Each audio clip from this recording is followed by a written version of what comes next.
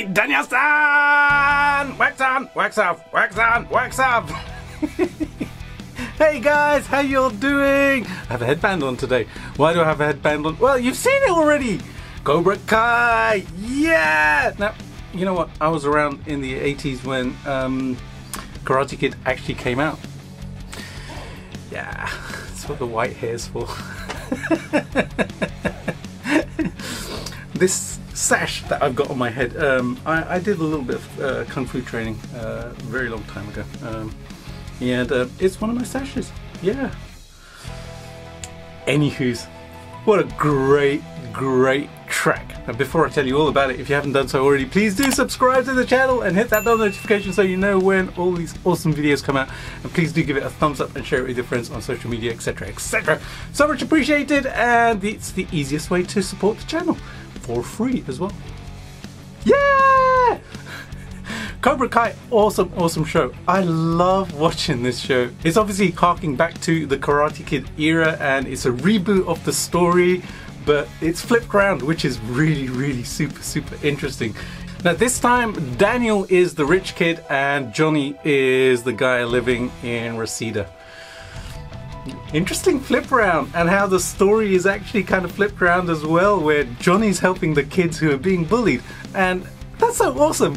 It's really cool to see this program. I loved the Karate Kid when it came out. Like I said, I did some kung fu training, which is different from karate because kung fu is Chinese and karate is Japanese, and it's a different discipline altogether. Anywho's, the show is pretty awesome, and you know, the first thing that hit me when I watched the show was the music. I was just like, wow, I've got to learn that.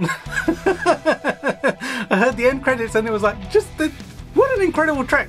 And that first episode, you know, the first thing that just sent shivers down my spine and I had a huge smile on my face was they played a song by Rat.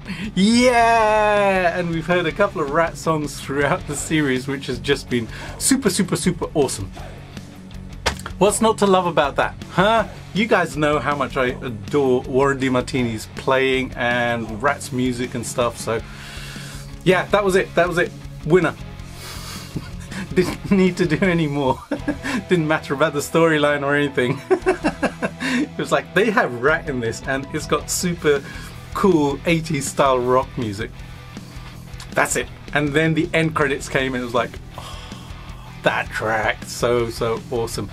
So I obviously wanted to do an extended version with a solo, and at the end had that Easter egg, or 2 Easter eggs in there.